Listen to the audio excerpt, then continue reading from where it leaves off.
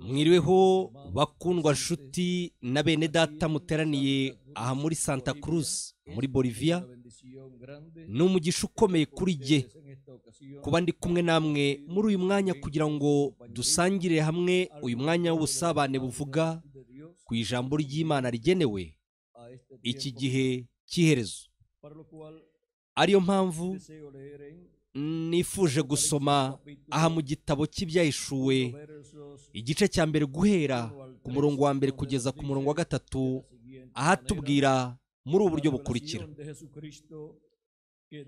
Ibyahishuwe na Yesu Kristo, iby'Imana yamuhereye kugira ngo yereke imbata ze ibikwiriye kuzabaho vuba, agatuma marayika we nawe akabimenyesha imbata ye Yohana, uhamya ibyo yabonye byose, ari ijambo ry'Imana no guhamya kwa Yesu Kristo, ndetse agahamya n'ibyo yabonye byose. Hahirwa usoma amagambo y'ubuhanuzi, hahirwa n'abayumva bakitondera ibyanditswe muri bwo, kuko igihe kiri bugufi. Icyampa Imana igahesha ubugingo bwacu umugisha ijambo ryayo, maze inatwemerere turisobanukirwe. Nimwicare mwese nyamuneka.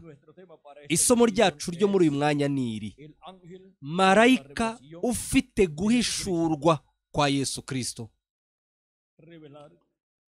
Guhishura ni ukumenyekanisha. Rero uyu marayika uhishura Yesu Kristo aje arimo amenyekanisha Yesu Kristo. Niyo mpamvu uyu marayika aje afite guhishura Yesu Kristo, yerekana n'ibintu byose bigomba kubaho, kandi aje arimo agaragaza ibintu byose Yesu Kristo azaba arimo akora mu bihembwe bitandukanye cyangwa se mu bisekuru bitandukanye by'itorero rye. Ndetse Yohana umwigishwa niwe wahawe ukugwishurirwa kurebana n'igitabo cy'Ibyahishuwe. Uku ni ugwishurirwa cyangwa se guhishurwa kwa Yesu Kristo, ariko ari muri marayika we.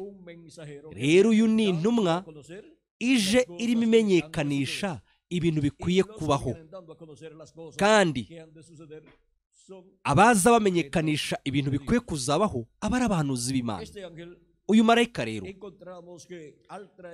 turimo turumva uburyo mu kuzanira Yohana umwigishwa ukugwishurirwa kw'igitabo cy'Ibyahishuwe. Igitabo cy'Ibyahishuwe Yohana yashatse kumuramya inshuro ebyiri. Inshuro ya mbere tuyibona mu Byahishuwe igice cya 19 umurongo wa 6 kugeza ku murongo wa 10. Aho ngaho reka tuze twumve uko hatubwira. Igice cya 19 reka tuze turebe guhera ku murongo wa 7 kugeza ku 10. Tunezerwe twishime tuyihimbaze, kuko ubukwe bw'umwana w'intama busohoye, umugeni we akaba yiteguye, kandi ahawe kwambara umwenda w'igitare mwiza urabagirana utanduye. Uwo mwenda w'igitare mwiza niwo mirimo yo gukiranuka y'abera. Marayika arambwira ati, andika uti, hahirwa abatorewe ubukwe bw'umwana w'intama. Kandi ati, ayo nta magambo y'ukuri kw'Imana. Nikubitira hasi imbere y'ibirenge bya marayika kumuramya, ariko arambwira ati, reka wibikora. Ndi imbata mugenzi wawe, kandi ndi mugenzi wa bene so bafite guhamya kwa Yesu, Imana bariyo usenga. Kuko guhamya kwa Yesu ari umwuka w'ubuhanuzi. Ndetse inshuro ya kabiri ubwo Yohana yashatse kuramya uyu marayika, ibyo byanditse mu Byahishuwe 22 umurongo wa 6 ukageza ku murongo wa 9. Ahavuga ati, arambwira ati, ayo magambo nayo kwizerwa nayo kuri, kandi umwami Imana itegeka imyuka y'abahanuzi yatumye marayika wayo kwereka imbata zayo ibintu bikwiriye kubaho vuba. Kandi dore ndaza vuba.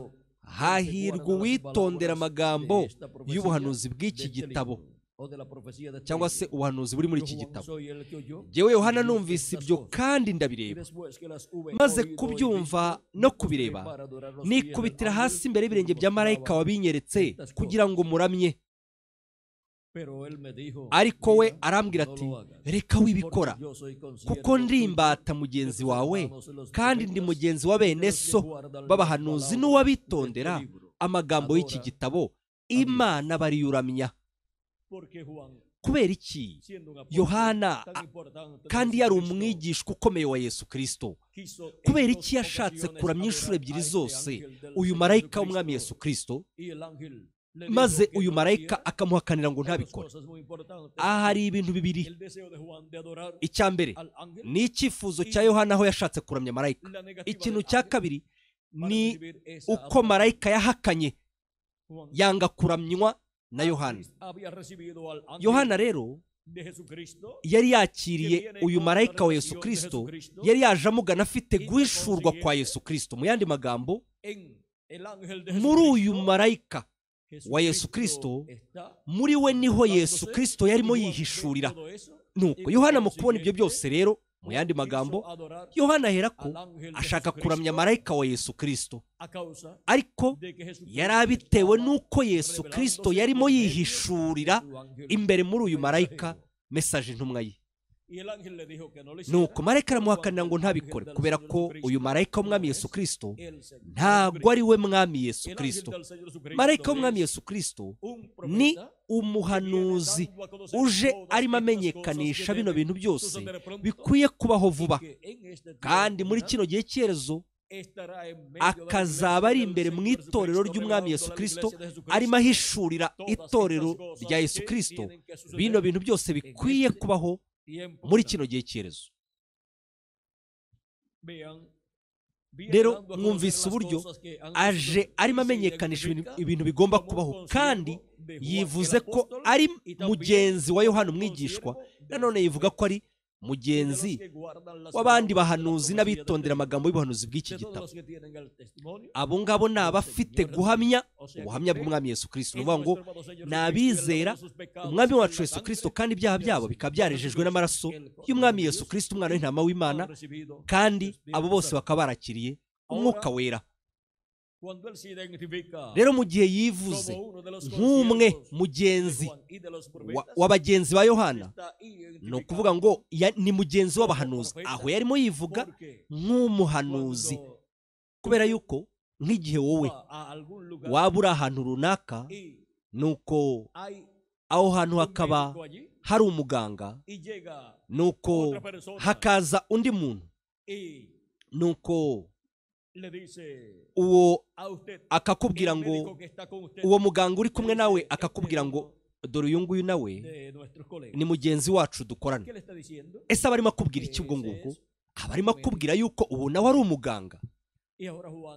Nuko ahangaha rero Yohana umwigishwa nawe amaze kumva aya magambo yose avugwa na marayika wa Yesu Kristo, aherako yumva ko uyu ari mugenzi wa Yohana, ndetse ari na mugenzi w'abandi bahanuzi ndetse n'abubaha izina ry'umwami. Ni ukuvuga ngo abo ngabo ni babandi bose bafite guhamya kwa Yesu Kristo kandi bitondera amagambo y'ubu buhanuzi. Ayo ni amagambo yose yanditswe muri buno buhanuzi. Hano rero uyu marayika arimo nawe arivuga nk'umuhanuzi. Abahanuzi nibo baza barimo batanga ubuhamya bw'ibintu biba bizaba, kandi nawe yivuze nk'uwacungujwe n'amaraso ya Yesu Kristo. Ni ukuvuga ngo yivuze nk'umwe muri bagenzi ba Yohana, umwe wo mu bahanuzi ndetse n'abitondera amagambo y'ubuhanuzi bw'iki gitabo, ndetse n'abandi bose bafite guhamya kwa Yesu Kristo. Ni ukuvuga ngo niba abandi bose bizera Yesu Kristo, ibyaha byabo bikezwa n'amaraso ya Yesu Kristo, kandi bakakira umwuka we wera. Uyu rero niwe marayika wumvikana mu Byahishuwe igice cya 7 umurongo wa 2 ugakomeza, wa wundi uturuka aho izuba rirasira, kandi aje afite ikimenyetso cy'Imana ihoraho. None se ikimenyetso cy'Imana ihoraho ni ikihe? Ni umwuka wera. Ntimuteze agahinda umwuka wera w'Imana mwashyizweho nk'ikimenyetso kugeza ku munsi wo gucungurwa. Ni ukuvuga ngo ni ukugeza ku munsi wo gucungurwa nk'uko Pawulo abitubwira mu Efeso igice cya 4 umurongo wa 30. Nanone kandi no mu gice cya mbere, aho naho Pawulo arongera akatubwira ibyanditse ku murongo wa 10 kugeza ku wa 14. Aho ngaho aho atubwira yuko umwuka wera uwo twateweho nk'ikimenyetso, uwo ni umugabane cyangwa se ni ingwate y'agakiza kacu. Reka tuze tubisome ahangaha nk'uko byanditse mu Efeso igice cya mbere, kugira ngo mbisome neza nk'uko Pawulo yabivuze. Igice cya mbere umurongo wa 13 kugeza kuri 14, ahavuga ati: niwe namwe mwiringiye mumaze kumva ijambo ry'ukuri, ari ryo butumwa bwiza bw'agakiza kanyu, kandi mumaze kwizera niwe wabashyizeho ikimenyetso, ari cyo mwuka wera mwasezeranijwe, uwo twahaweho ingwate yo kuzaragwa wa murage, kugeza ubwo ab'Imana yaronse izabacungura ubwiza bwayo bushimwe. Abazahindurwa bose rero ku munsi wa nyuma, ndetse n'abazazuka bari mu mibiri y'iteka ryose, abo ni abizeye Kristo nk'umucunguzi wacu, ibyaha byacu byose bikerezwa amaraso ya Kristo, kandi tukakira umwuka we wera. Rero uko niko twakiriye ikimenyetso cy'Imana ihoraho, ikimenyetso cy'Imana nzima. Icyo kimenyetso nicyo yaduteyeho, ni ukuvuga ngo uwo ni umwuka wera. Mu yandi magambo rero, twamaze kwakira ukundi kuvuka gushya, kandi twamaze guhabwa umubiri wa teofaniya wo mu kirere cya gatandatu. Uwo ni umubiri, uwo mubiri niwo umuntu akomeza kubamo niba umubiri ufatika upfuye. Uwo ni umubiri wundi ajya guturamo wo mu kirere cya gatandatu, ajya gutura muri paradizo ari mu kirere cya gatandatu, kandi aho ngaho habayo ibiti, habayo inyoni, habayo amatungo n'inyamaswa. Aho ni mu yindi si, mu kindi kirere. Ariko ikitabayo n'ibibazo nk'ibyo tugira ahangaha muri kino kirere cya mu isi. Ndetse abariyo nta nubwo bazinduka kare cyane ngo bajye gukora, kubera yuko hariya ntago bakora nk'uko twebwe dukora ahangaha. Ahangaha abana b'abahungu n'abakobwa b'Imana babaho mu buzima bw'igihembwe, cyangwa se babaho mu buzima bumeze nk'ubw'ibindi biremwa abantu bose, ubuzima bwa kimuntu, aho twese turi mu bucakara, nka kwa kundi Abaheburayo bari bameze mu Misiri. Nimutega amatwi, abantu benshi bakora imyaka yose, umwaka wose bagakora umwaka wose ukarangira, umwaka utaha bakongera bagasubira gukora, kubera ko ibyo babungutse byose bigendera mu byo kurya, imyambaro, ndetse n'imodoka niba batunze imodoka, ngaho kwishyura inzu niba bishyura ubukode, ndetse amafaranga yose bakoreye akagendera no mu bindi bintu bindi, bityo ntibabashe kugira icyo bazigama kugira ngo bazahagarike gukora, kubera yuko ibiremwa abantu babayeho nka kwa kundi Abaheburayo bari babayeho bari mu Misiri. Ariko muri paradizo wo mu kirere cya gatandatu ntabwo iyi mibereho ihaba, ntabwo iyo mibereho ibayo. Bo ntibakora, ntibarya, ntibaryama, nuko rero ntabwo nubwo bakenera kuzinduka ngo bazinduke kare kuko bataryama. Rero ubwo bataryama nta n'umwijima ubayo, nta n'ijoro ribayo, nta n'inzara ibayo. Bo ntago hariya bagira ibyifuzo nk'ibyo twebwe tugira turi muri iyi mibiri ishobora kuba yapfa, kubera yuko mu mibiri barimo, umubiri bafite n'umubiri wo mu kirere cya gatandatu. Nanone kandi uwo mubiri witwa umwuka, umwuka wa teofaniya wo mu kirere cya gatandatu. Rero ku munsi wa nyuma, nk'uko mumaze kubyumva, amagambo Pawulo yavuze agira ati: izi nzu zacu zaha mu isi nizimara gusenyuka, ni ukuvuga ngo iyi mibiri yacu ifatika, dufite indi nyubako, indi nzu itararemwe n'intoki z'umuntu. Uwo ni umubiri wa teofaniya wo mu kirere cya gatandatu. Uwo nguwo niwo bajya guturamo abera, ababa bavuye muri kino kirere cy'ahangaha. Ariko rero niba habayeho kuzuka kw'abapfiri muri Kristo, bo bazazuka bari mu wundi mubiri w'iteka ryose, kandi waho ubwiza umeze kimwe n'umubiri w'umukundwa wacu Umwami Yesu Kristo. Bo bazahera ko binjire muri uwo mubiri, mu mubiri wa teofaniya wo mu kirere cya gatandatu. Ni ukubera ko ikiremwa muntu kigira imibiri ibiri, ni ukuvuga ngo umuntu ni ubugingo, ariko umuntu akagira imibiri ibiri, umubiri ufatika ndetse n'umwuka ari wo mubiri wo mu kindi kirere. Kandi Imana iha intore zayo, abana bayo, babandi bizera Kristo nk'umucunguzi wabo, ibyaha byabo bikerezwa amaraso ya Kristo. Abo ngabo Imana ibaha undi mubiri mushya wa teofaniya, umubiri wo mu kirere cya gatandatu, kandi iwubaha mu gihe muri bo hamaze gukorwamo kuvuka gushya. Rero ku munsi wa nyuma izaduha muri kino gihe cy'iherezo ubwo abapfiriye muri Kristo bazazuka, izaduha umubiri w'iteka ryose ufatika ndetse wawo ubwiza, umeze kimwe n'umubiri wa Yesu Kristo, yaba n'abazutse nabo bari mu mubiri w'iteka ryose kimwe natwe abariho turi bazima, kubera yuko we azaduhindura, nuko tuzahera ko mu mwuzuro tugire ishusho ndetse n'imisusire y'umukundwa wacu Mwami Yesu Kristo. Tuzaba dufite umubiri wa teofani yo mu kirere cya gatandatu, ndetse dufite n'umubiri ufatika w'iteka ryose ndetse wawo ubwiza, umeze kimwe n'umubiri w'umukundwa wacu Mwami Yesu Kristo. Rero muri iyi gahunda, ariyo gahunda iganisha abana b'abahungu n'abakobwa b'Imana mu gutungana, ni ukugira ngo tugire mu gutungana gushyitse mu gihagararo gitunganye cya Yesu Kristo. Aho ni mu kuza kwa Kristo, kuza kwa Yesu Kristo. Rero murumva uburyo aho niho dufite gahunda yose Kristo yakomeje gusoza, yaba mu kuza kwa mbere n'umurimo w'ubucunguzi ku musaraba Karuvali, nyuma yaho ndetse arazuka maze azamuka ajya mu ijuru, yicara iburyo bw'Imana ku ntebe y'ubwami Imana yo mu ijuru, kugira ngo yingingire buri muntu wese ufite izina rye ryanditswe mu gitabo cy'ubugingo cy'Umwana w'Intama, kandi ryanditswemo isi itararemwa. Rero ni nka kwa kundi umutambyi mukuru hano mu isi, nka kwa kundi ku itariki 10 z'ukwezi kwa karindwi yinjiranaga amaraso y'igitambo cy'impongano ya sekurume y'ihene, ayo maraso akagenda akayaminjagiza urutoki rwe inshuro 7 hejuru y'intebe y'ihongerero. Ubu bwo noneho Kristo aho ari ku ntebe y'ubwami Imana mu ijuru, nawe akora nk'ibyo ngibyo. Rero amaze imyaka 2000 ari mu rusengero rw'Imana mu ijuru, kubera yuko niwe mutambyi mukuru Melikisedeki, umutambyi wo mu rusengero rwo mu ijuru. Niyo mpamvu igihe yapfuye ntago yashoboraga gufata amaraso ye ngo ayajyane ayinjirane ahera cyane h'urusengero rwari i Yerusalemu, kubera yuko rurya rusengero na za nsengero zaha mu isi, za zindi abaheburayo bari baragiye bagira, zinjirwagamo n'umutambyi mukuru, kandi uwo nguwo yabaga iteka ryose, cyangwa se yagombaga kuba ari ukomoka muri Aroni. Ariko urusengero rw'aha mu isi ndetse n'abatambyi baha mu isi n'abatambyi bakuru baha mu isi bagaragazaga bashushanya urusengero rwo mu ijuru, ndetse n'umutambyi mukuru wo mu rusengero rwo mu ijuru ariwe mukundwa wacu Mwami Yesu Kristo. Niwe mutambyi mukuru wo mu rusengero rwo mu ijuru, kandi mu mikorere y'ubutambyi bwa Melikisedeki niwe Melikisedeki, wa wundi wiyeretse Aburahamu akamuha umutsima na vino, ni na wa wundi Elohimu wiyeretse Aburahamu agasangira nawe wa munsi wabanjirije kurimburwa kwa Sodoma ndetse na Gomora.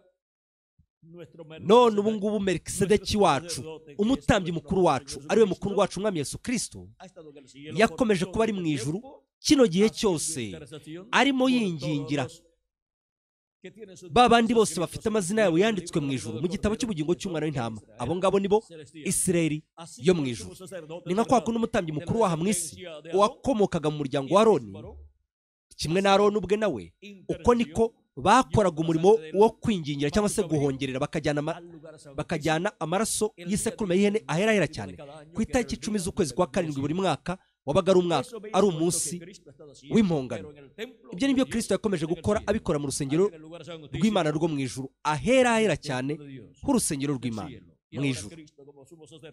Ubu rero Kristo nk'umutambyi mukuru, murumva umurimo w'igitangaza yakomeje gukora kubwo kugira ngo Isirayeli yo mu ijuru atwunge, kubwo kugira ngo buri mwana w'umuhungu n'umukobwa wese yiyunge n'Imana ubarirwa muri Isirayeli yo mu ijuru. Mu yandi magambo, uwo akaba ari urubyaro rw'Aburahamu abiheshejwe no kwizera Kristo, kubera yuko abizera bose ni urubyaro rw'Aburahamu, abizera umukundwa wacu Mwami Yesu Kristo, kandi babarirwa muri Isirayeli yo mu ijuru. Ni nk'uko abakomoka muri Aburahamu mu buryo bw'umubiri ufatika, abo ngabo nabo ni Isirayeli yaha mu isi. None ubu ngubu Isirayeli yo mu ijuru ifite umugisha uruta uwa Isirayeli yaha mu isi. Niyo mpamvu rero ku munsi wa nyuma intore zose zibarirwa muri Isirayeli y'aha mu isi, abariho bakaba batuye ku isi, bafite isezerano ry'uko bazahamagarwa bagakusanyirizwa hamwe n'ijwi rikomeye ry'impanda. Ijwi rikomeye ry'impanda ari bwo butumwa bwiza bw'ubwami, kubera ko Kristo yaravuze ati azatumisha abamarayika b'ijwi rikomeye ry'impanda bakusanyiriza hamwe intore ze zose. Byanditse muri Matayo igice cya 24 umurongo wa 31. Rero twumvise uburyo muri kino gihe cy'iherezo dufite isezerano ryo guhamagarwa kw'intore zose bahamagarwa n'ijwi rikomeye ry'impanda, nka kwa kundi muri buri gihembwe cy'itorero rya Yesu Kristo.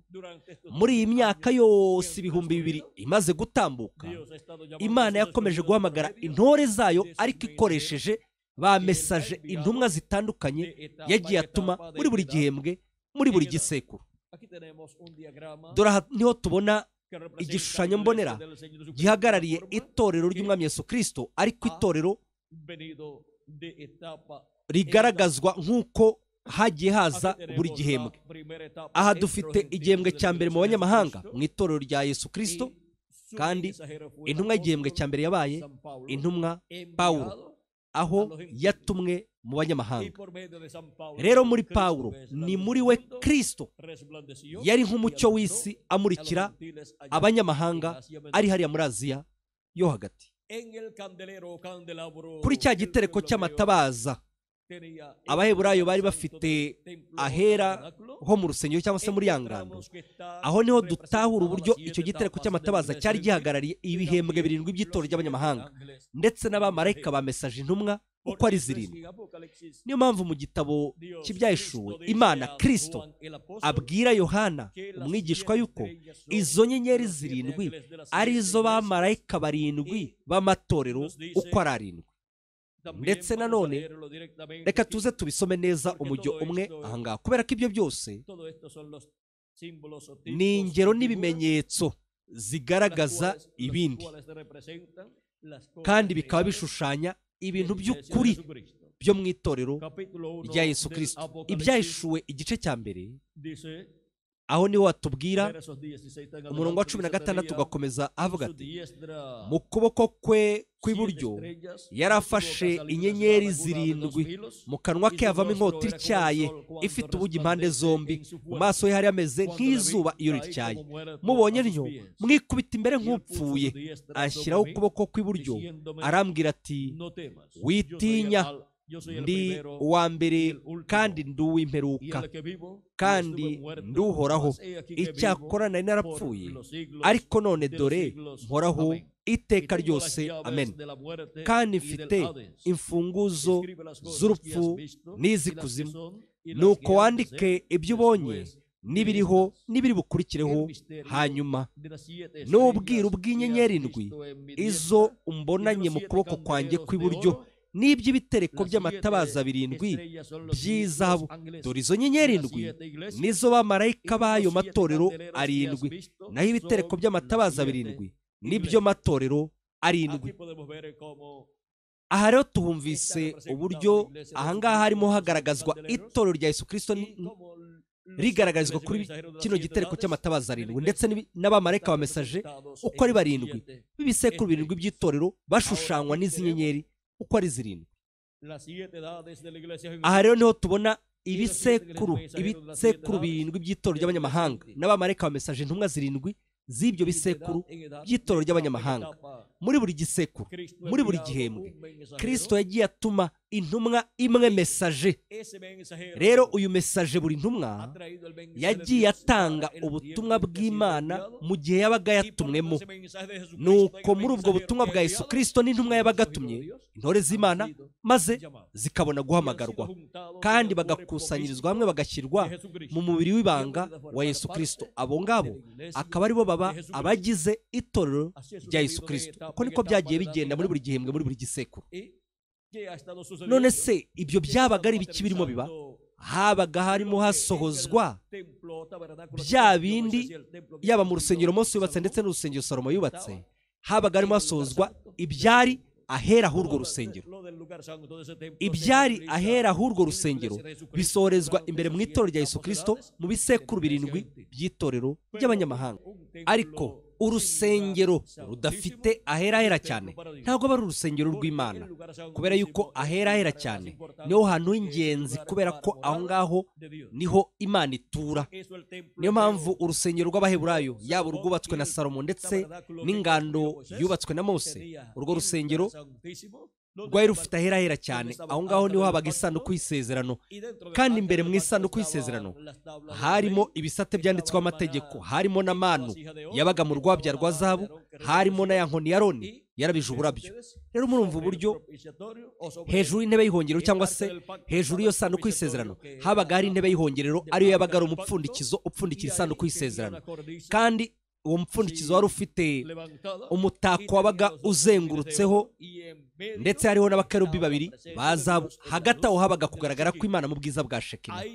Aho rero Aroni inshuro imwe mu mwaka niho yazaga akahashyira amaraso y'igitambo cy'impongano, kandi yahinjiranaga icyotero cyabaga gicanyweho imibavu n'ibindi bicanwa bitandukanye.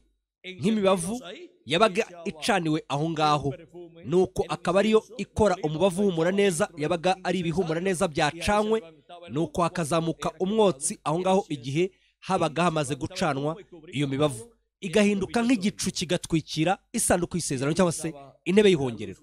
Aho niho habaga ubwiza bwa Shekina burabagirana, kandi aho ngaho niho yavuganiraga na Aroni ndetse ikavuganira na Mose, kubera ko Imana yavuze yuko izavugana na Mose iri ku ntebe y'ihongerero hagati y'abakerubi babiri. Ibyo byanditse mu gice cya 25 mu gitabo cyo Kuva, guhera ku murongo wa 21 kugeza kuri 22. Reka mubyumve kugira ngo twumve ishusho yabyo isesuye. Dusome mu gitabo cyo Kuva igice cya 25 umurongo wa 21 kugeza kuri 22, ahavuga ati: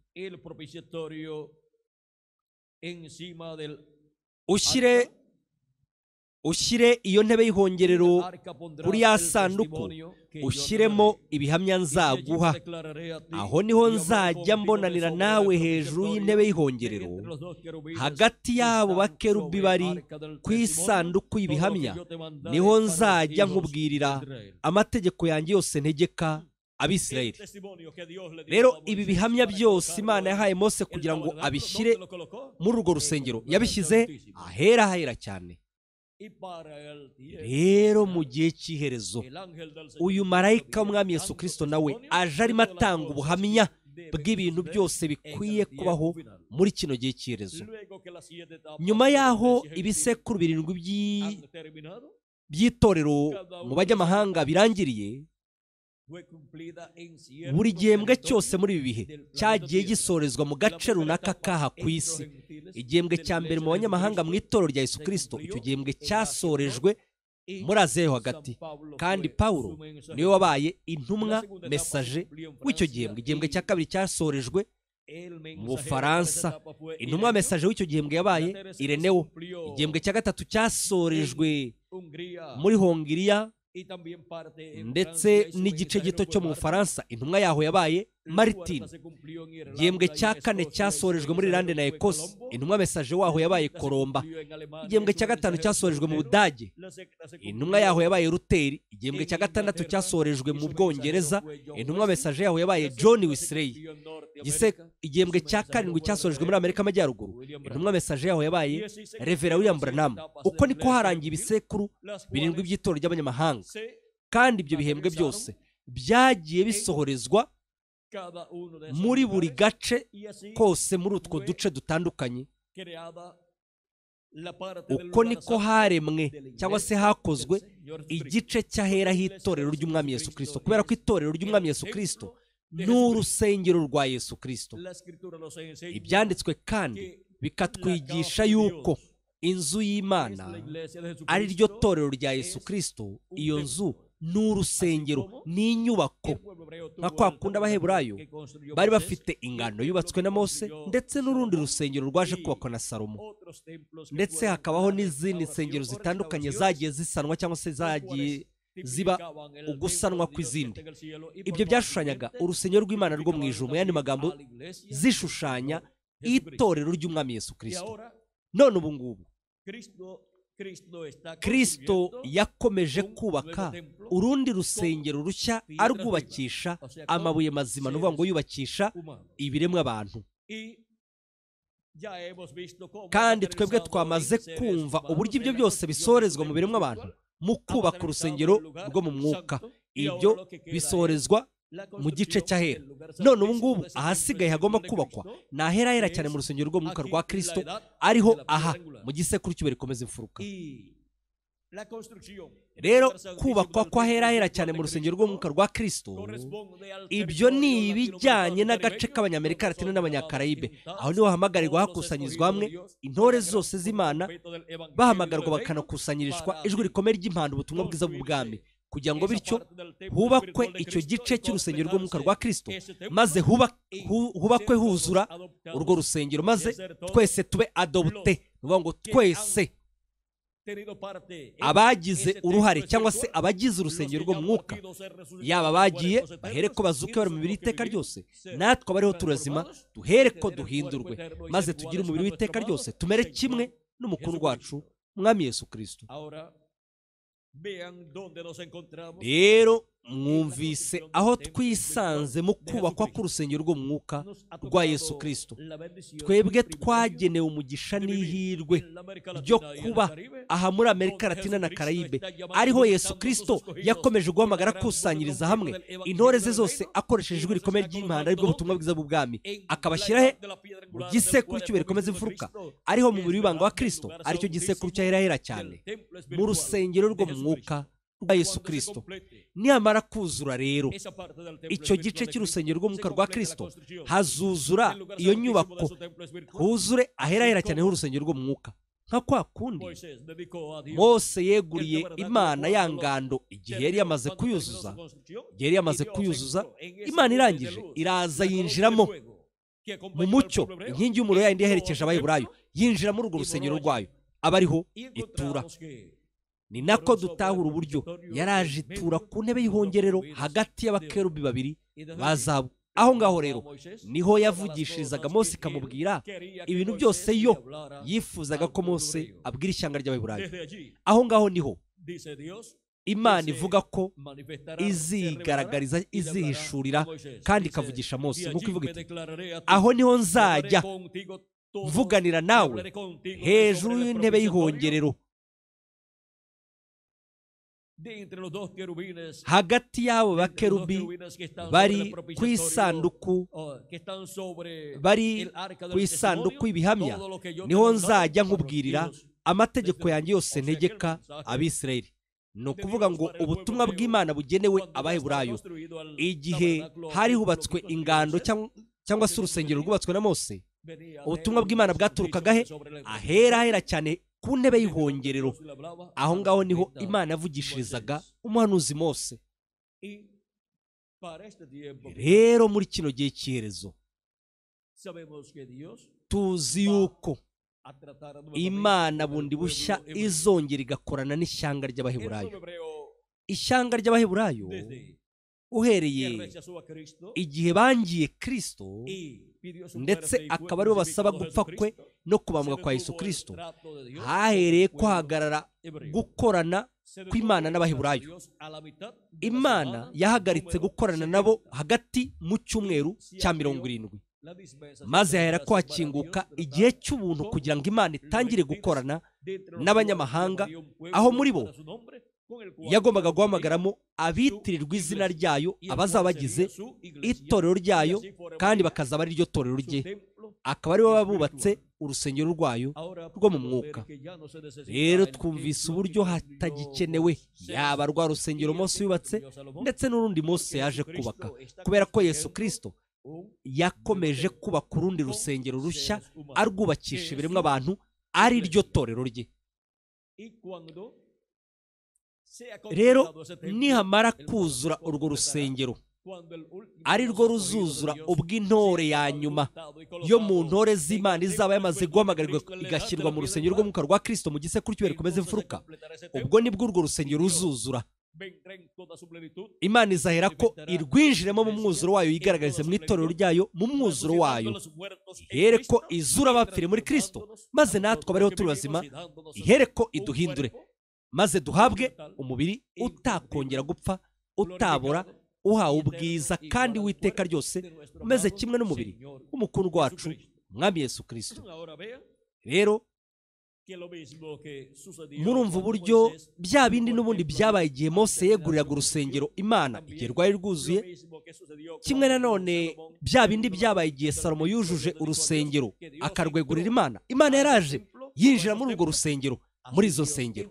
Uko ni nako Imana mu mwuzuro wayo wose izinjira no mu rusengero rwayo rwo mu mwuka, ari ryo torero ryayo. Nihamara kuzura ukubakwa k'urwo rusengero rwo mu mwuka, ni ukuvuga ngo n'igihe hazaba hinjiye n'uwa nyuma wo mu ntore z'Imana. Uko niko hazinjira n'uwa nyuma mu ntore z'Imana muri kino gihe cy'iherezo, ubwo azaba yahamagara n'ijwi rikomeye ry'impanda, aribwo butumwa bwiza bw'ubwami.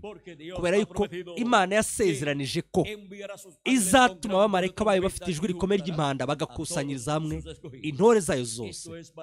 Ibyo ngibyo bigomba gusohora muri kino gihe cy'iherezo, bikabera imbere mu itorero ry'Umwami Yesu Kristo, ariho hahamagarwa hakusanyirizwa hamwe intore zose z'Imana. Nyuma yaho no mu Baheburayo hazasohorezwamo uguhamagarwa no gukusanyirizwa hamwe kw'ibihumbi 144 by'Abaheburayo, ibihumbi 12 muri buri muryango, nk'uko byanditse mu Byahishuwe igice cya 7 umurongo wa 2 kugeza ku murongo wa 8, ndetse no mu Byahishuwe igice cya 14 ariho bagaragara bamaze guterwaho ikimenyetso, ndetse bafite izina ry'umwana w'intama n'izina rya se ryanditswe mu ruhanga rwabo.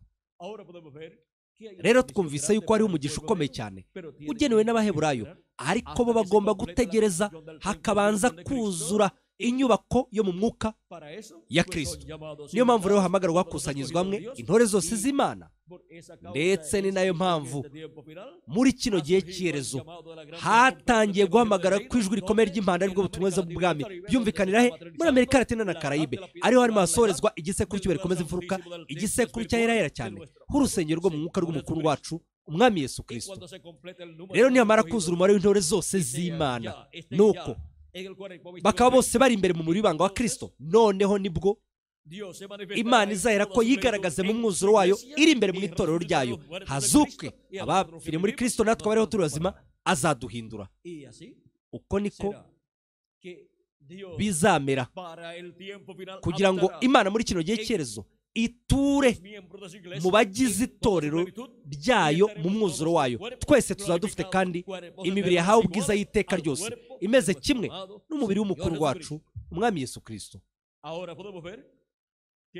Ndetse twumvise yuko uyu ari umugisha ukomeye cyane wasezeranirijwe twebwe twese abariho turiho muri kino gihe cy'iherezo, ndetse n'ababayeho mu bisekuru byatambutse, ariko bakaba barizeye umukundwa wacu Umwami Yesu Kristo.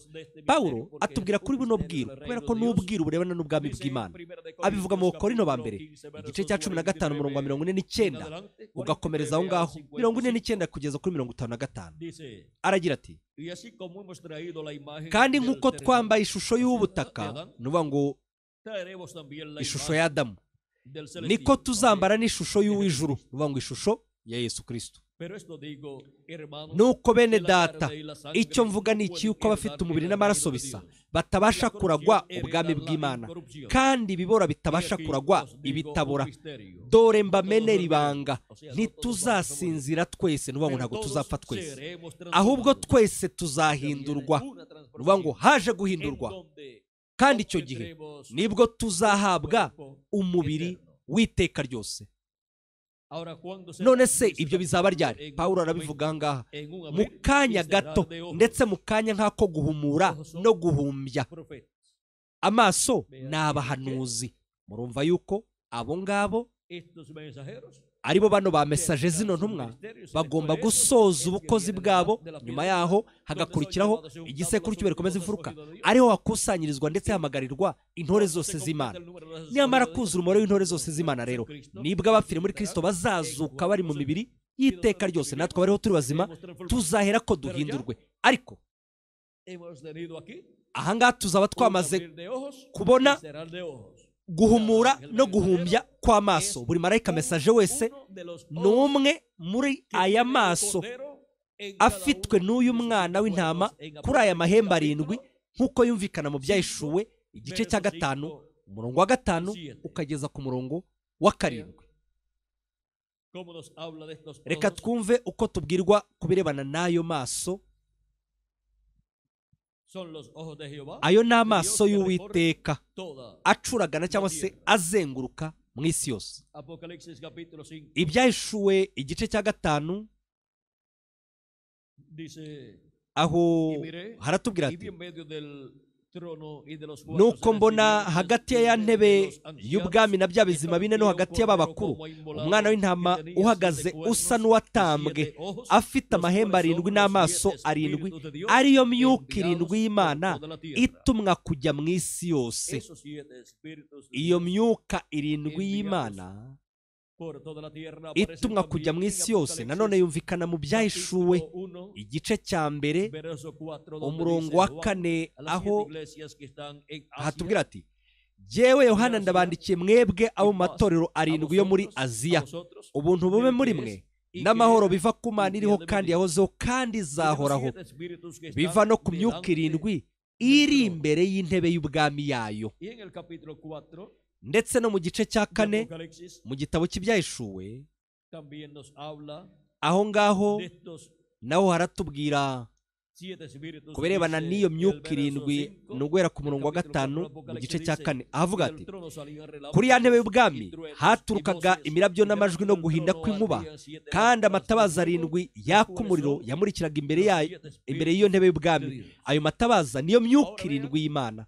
Rero murabyiyumviye uburyo imyuka 7 y'Imana ahangaha niyo matabaza n'ubundi 7. Nyuma yaho no mu Byahishuwe igice cya 5 umurongo wa 6, iyo ni ya myuka 7 y'Imana. Iyo myuka 7 ni ya maso 7 y'Imana atumwa kujya mu isi yose. Rero uku ni ukwigaragaza 7 gutandukanye k'umwuka w'Imana mu bisekuru 7 by'abanyamahanga, ariko muri buri umwe muri ba marayika bamesaje intumwa z'Imana.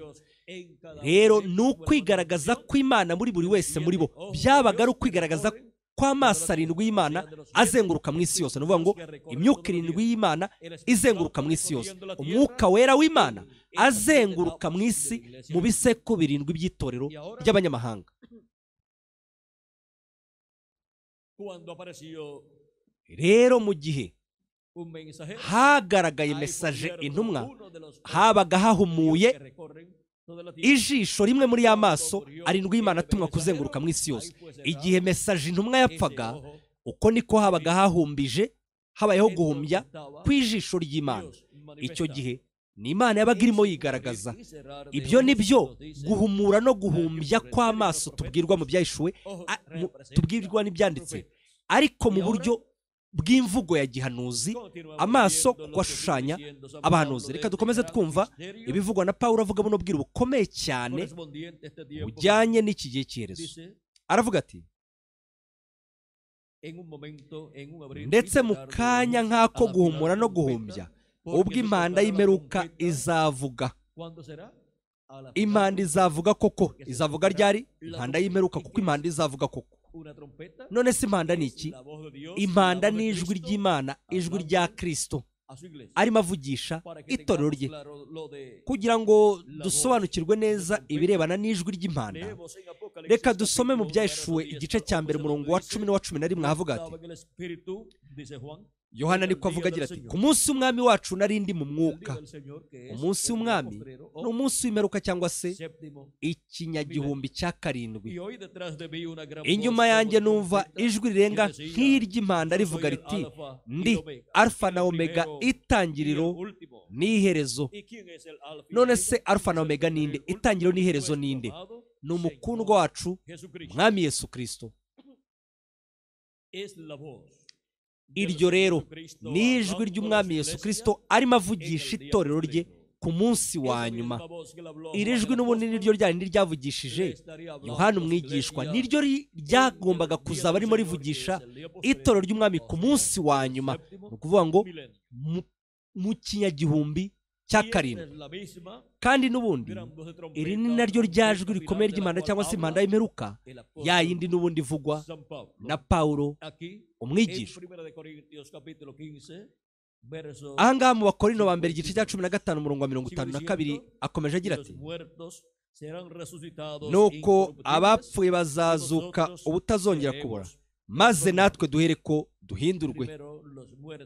Mbere na mbere abapfiriye muri Kristo bazabanza bazuke bari mu mibiri y'iteka ryose, natwe abariho turazima tuzahera ko duhindurwe. Iyi mibiri yacu ipfa ibura kandi igihe gishira izahindurwa. Uturemangingo tugize imibiri yacu tuzahindurwa, maze duhindurwe duhere ko tugire umubiri umeze kimwe n'umubiri w'umukundwa wacu Mwami Yesu Kristo, abadapfa, abadashobora kubura, kandi twahawe ubwiza kugira ngo tubane nawe iteka n'iteka ryose, turi urubyiruko tugaragara iteka n'iteka ryose dufite imyaka iri hagati ya 18 na 21 y'ubukuru. Ni ukuvuga ngo aho ni mu myaka myiza y'urubyiruko, uko niko tuzabaho iteka ryose, kubera yuko uzaba ari umubiri w'iteka ryose, utazasaza, utazarwara, utazapfa, nta n'ikibazo na kimwe uzagira nk'ibibazo ibi ngibi twebwe tugira tukiri muri iyi mibiri ishobora gupfa, imibiri y'igihe gishira kandi ibora, ariyo mibiri twaronkeye aha mu isi tukayihabwa n'ababyeyi bacu ba mu isi. Ariko Data wo mu ijuru niwe uzaduha umubiri w'iteka ryose kandi uhawe ubwiza. Rero mutega amatwi ahangaha uko hakomeje havuga,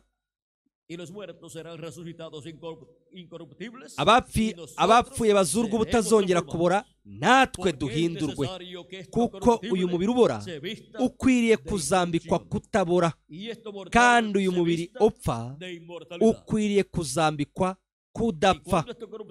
Ariko uyu ubora numara kwambikwa kutabora, n'uyu upfa ukambikwa kudapfa, nibwo hazasohora rya jambo ryanditswe ngo urupfu rumizwe no kunesha.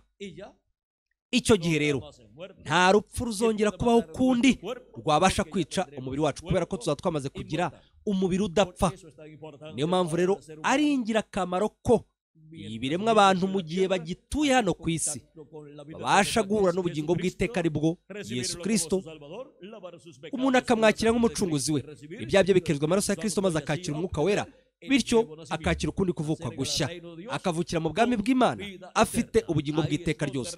Aho niho umuntu yakira ubugingo bw'iteka ryose, kandi aho niho umuntu ahera ko agaterwaho ikimenyetso, aricyo kimenyetso cy'Imana ihoraho, kugira ngo ku munsi wa nyuma azabone kwakira umubiri w'iteka ryose. Niba azaba yarapfuye azazurwa ari mu mubiri mushya, ariko niba ari muzima azahindurwa, nuko azahera ko agire undi mubiri mushya. Rero mwibuke yuko iyi ariyo gahunda, niwo muteguro Imana yateguye isi itararemwa. Niyo mpamvu rero nta muntu n'umwe wagerageza kwihuta ngo yitanguranwe iyo gahunda, cyangwa se ngo abe yayisubiza inyuma. Mbere y'uko abapfiriye muri Kristo bazuka bari mu iteka ryose kugira ngo natwe duhindurwe, mwibuke yuko mbere intore zose z'Imana zifite amazina yabo yanditswe mu ijambo gitabo cy'ubugingo cy'umwana w'intama bagomba guhamagarwa bagakusanyirizwa hamwe bagashyirwa mu w'ibanga umwami Yesu Kristo, ariho mu itorero rye, nanone kandi akaba ari mu rusengero rwe rwo mu mwuka. Kristo yakomeje kubaka urusengero rwe rwo mu mwuka kugira ngo ature muri urwo rusengero rwo mu mwuka. Imana iture muri urwo rusengero iri mu mwuka, mu mwuzuro wayo wose. Rero dutahuye impamvu kuva kuri Kristo kageza none hashize imyaka 2000, kabone nubwo muri ya minsi y'abigishwa ndetse na nyuma yaho Yesu yari yagiye mu ijuru, tubonye impamvu hakomeje kubwirizwa kuza kwa kabiri kwa Kristo. Abenshi bakibwira yuko byagombaga gusozwa muri kiriya gihe cy'abigishwa, ariko kubera ko Kristo yabwiye Yohana umwigishwa, aho yarimo abwira Petero n'igihe Kristo yari yazutse, reka tuze tubyumve twumve ibyabaye.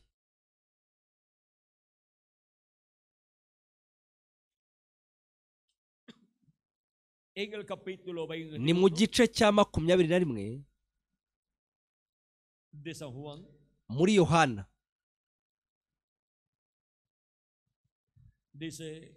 aho aravuga ati Petero arakebuka, nuvuga ngo Petero yarimo agendana na Yesu.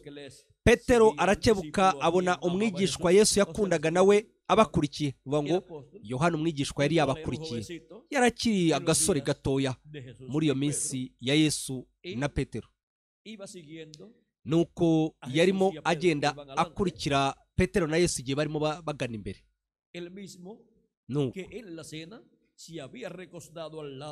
ari we wari wariseguye igituza cya Yesu basangira nijoro, akamaza ati databuja ninde ugiye kukugambanira?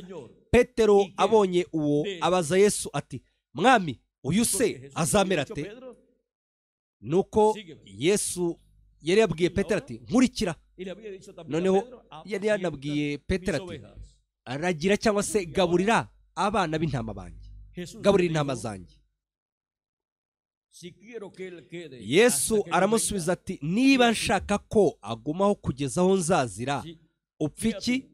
Bigutwaye iki? Nkurikira.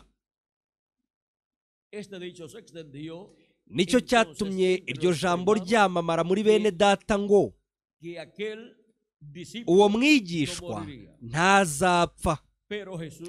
Ariko Yesu ntiyabwiye Petero yuko atazapfa, ahubwo yaramubwiye ngo niba nshaka ko agumaho kugeza aho nzazira, upfa iki? Uyu ni we wa mwigishwa uhamya ibyo, ni nawe wabyanditse, kandi tuzi yuko ibyo ahamya ari iby'ukuri.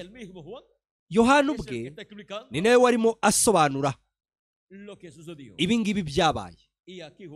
Ahangaha rero Yohana ari muzima yavuze yuko ibyo Yesu yavuze, ntabwo yaravuze yuko atazapfa, ahubwo yaravuze ati niba nshaka ko agumaho kugeza igihe nzazira. Yohana rero mu iyerekwa ryo ku musozi w'ihindurirwaho, aho yari kumwe na Petero ndetse na Yakobo, yari yamaze kubona muri iryo yerekwa ukuza k'umwana w'umuntu azanye n'abamarayika be. Yari yabonye Yesu Kristo yahindutse uwundi mu maso yarabagirana nk'izuba, imyambaro ye yererana nk'umucyo ndetse irabagirana nk'umucyo. Nanone abona Mose na Eliya umwe ari muri buri ruhande, kubera ko Kristo yari yavuze yuko umwana w'umuntu azazana n'abamarayika be, agahera ko yitura buri wese ibihwanye n'imirimo yakoze. Rero igihe yaberetse noneho aho mwiyerekwa, akabereka uko bizamera mu kuza k'umwana w'umuntu ari kumwe n'abamarayika be, aho ngaho nibwo Kristo yagaragaye mu maso ye harabagirana nk'izuba. Kubera iki? Kubera ko Kristo niwe mucyo w'isi, mu yandi magambo niwe zuba ryo gukiranuka. Rero nk'uko byanditse muri Maraki igice cya 4:2 haratubwira ati ariko mwebweho abubaha izina ryanjye, izuba ryo gukiranuka rizabarasira rifite gukiza mu mababa yaryo. Nanone mu gitabo cy'Ibyahishuwe igice cya mbere umurongo wa 15 haratubwira ati reka duhere kuri 14. Umutwe we n'umusatsi we byeraga nk'ubwoya bw'intama bwera cyangwa nka sheregi, n'amaso yasaga n'ibirimi by'umuriro, ibirenge bye bisa n'umuriro, ibirenge bye bisa n'umuringa w'umuteke utunganijwe n'umuriro wo mu ruganda, n'ijwi rye ryari rimeze nk'iry'amazi menshi asuma. Mu kuboko kwe kw'iburyo yari afashe inyenyeri 7, mu kanwa ke havamo inkota ityaye ifite ubugi impande zombi, mu maso ye yari ameze nk'izuba iyo rityaye. Ahangaha tumvishe mu maso he hameze nk'izuba, mu maso h'umwana w'umuntu. Mu Byahishuwe igice cya 10 umurongo wa 1 ugakomeza, naho turahumva kuza k'umwana w'umuntu, kuza k'umwami. Mbona marayika wundi ukomeye amanuka ava mu ijuru yambaye igicu umukororombya uri ku mutwe we, mu maso ye hasa n'izuba. Ahangaha rero turamwumva mu maso he hasa nk'izuba. Nanone ibirenge bye bisa n'inkingi z'umuriro, mu ntoki ze yari afite agatabo kabumbutse, nuko ashyira ikirenge cye cy'iburyo ku nyanja n'icy'umoso agishyira ku butaka. Arangurura ijwi rirenga nk'uko intare yivuga. Avuze iryo jwi rirenga, guhinda kw'inka kumvuga amajwi yabo. Uyu marayika ukomeye umanutse ava mu ijuru ni Kristo, marayika w'isezerano, ari we batuye ishyanga ry'Abaheburayo mu bucakara bwo mu Misiri, kandi ni nawe ubwe wambaye umubiri, atura hagati mu ishyanga ry'Abaheburayo, amenyekana yitwa izina Yesu uyu ni we n'ubundi marayika ukomeye umanutse ava mu ijuru nk'uko yumvikana mu gitabo cy'Ibyahishuwe igice cya 10. Uyu ni wa wundi uje mu maso he hasa nk'izuba. Uyu ni nawe wa wundi wo ku musozi w'ihindurirwaho wagaragaye arabagirana mu maso he haka nk'izuba. None aha ngaha iruhande rwa Yesu buri wese agaragaye hari Mose ndetse na Eliya, kubera yuko abamarayika b'umwana w'umuntu aribo bazanye nawe. Iyi ni imyelayo ibiri. Niyo mpamvu mwebwe muzatahura uburyo muri Zakariya igice cya 4 humvikana itabaza cyangwa se igitereko cy'amatabaza 7, nanone hakumvikana n'imyelayo ibiri, ibiti bibiri by'imyelayo, kimwe iburyo ikindi ibumoso. Ayo mashami y'imyelayo rero yikamuramo amavuta y'izahabu, akikamura mu mubirikira cyangwa se mu muheha. Iko niko bivugwa na marayika wiyeretse umuhanuzi Zakariya. Reka tubyumve uko byanditse muri Zakariya igice cya 4. Zakariya yifuje kumenya icyo ibyo byari bisobanuye. Igice cya 4 umurongo wa 11 ugakomeza avuga ati, ndongera ndamubaza nti, iriya myelayo uko ari ibiri, umwe uri iburyo bw'igitereko cy'amatabaza undi ukaba ibumoso bwacyo, isobanurwa ite? Nongera kumubaza ubwa kabiri nti, ariya mashami y'imyelayo abiri ari impande zombi z'imibirikira y'izahabu uko ari ibiri, akikamuramo amavuta asa n'izahabu, asobanurwa ate? Arambaza ati, ariya ntuzi uko asobanurwa? Ndamusubiza nti, oya nyagasani. Arambwira ati, ariya mashami ni ba bantu babiri bejeshejwe amavuta bahora bahagaze imbere y'umwami w'isi yose. Abo ni abasigwa babiri. Ndetse mu Byahishuwe 11 umurongo wa 3 ugakomeza haratubwira ati, aho hatubwira abo basigwa babiri, abahamya banjye babiri nzabaha guhanura, bahanura iminsi 1260 bambaye ibigunira. Abo bahamya nibyo biti bya elayo bibiri n'ibitereko by'amatabaza bihagarara imbere y'umwami w'isi. Aha twumvise rero uburyo ari imyelayo ibiri, ubukozi bwa Mose na Eliya. Ndetse niyo mpamvu aho hagaragaye Mose na Eliya, buri wese ari mu ruhande rwa Yesu handi ku musozi w'ihindurirwaho, kubera ko Yesu ku musozi w'ihindurirwaho yarimo yerekana mu iyerekwa, yerekana iyerekwa ryo kuza kwa kabiri kwa Kristo, kuza k'umwana w'umuntu azanye n'abamarayika be. Aho yarimo yerekana aho ngaho mu iyerekwa ibyo azakora ku munsi w'imperuka. Rero ku munsi wa nyuma umwana w'umuntu ariko kwigaragaza kwa Kristo marayika w'isezerano aje ku munsi wa nyuma arimo yigaragaza, kandi arimo asohoza ubukozi bwa Mose ndetse na Eliya, asohoza n'ubukozi bwa Yesu muri kino gihe cyerezo. Ibyo bizaba ari ugusozwa kw'iyerekwa ryatangiwe ku musozi w'ihindurirwaho. Kandi muri ano mayerekwa yose Yohana umwigishwa yagize arebana n'igitabo cy'Ibyahishuwe, aho yabonye Kristo umwana w'umuntu mu maso he haka nk'izuba, ndetse akanamubona imyambaro ye irabagirana.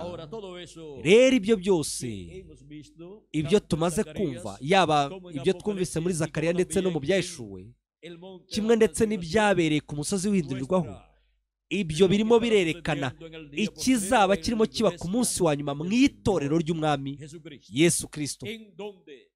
Kandi ubwo nibwo marayika w'Uwiteka, marayika w'isezerano, ari we mu isezerano rya kera witwa ndetse marayika w'Uwiteka, Imana ya Aburahamu na Isaka na Yakobo. Uwo ni nawe wabatuye ishyanga ry'Abaheburayo. Nyuma yaho aza kwambara umubiri, atura hagati mu Baheburayo, amenyekana yitwa izina Yesu. Niwe wasoje umurimo w'ubucunguzi ku musaraba Karuvali. Ni nawe wa wundi wakomeje kuba mu itorero rye muri buri gisekuru, ariko ari mu mwuka wera.